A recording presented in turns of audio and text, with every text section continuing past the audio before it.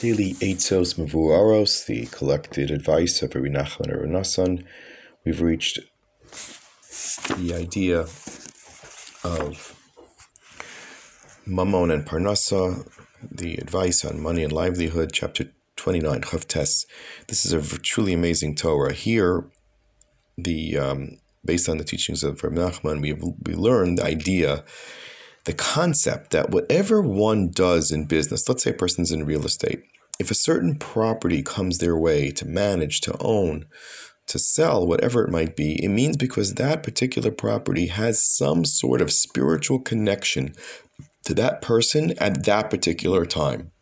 In other words, it's a convergence of both makam and zman, that this object, merchandise, building, whatever it might be, even services that you might sell, clients that come to you, are all part of your neshama. It's needed for your neshama's development in this world and the hashgacha pratis of this time. Therefore, one should not hurry, says Rabbi Nachman, to sell, particularly to make a deal if it's very difficult to complete, or a property that you just want to get rid of or dump.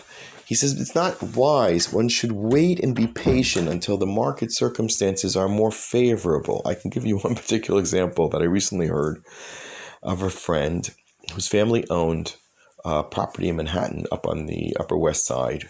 And it was a big rental building. And in the 80s, when it was not a good area, probably not good anymore now, there was a murder in the building, and the family got scared and felt that the whole family was perhaps going to be under attack, the owners, and they quickly sold the building.